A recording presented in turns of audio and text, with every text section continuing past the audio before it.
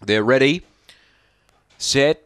Away, Mr. OK step well. There is good speed out wide from Bashiri, who carves over and gets a length in front of Mr. OK.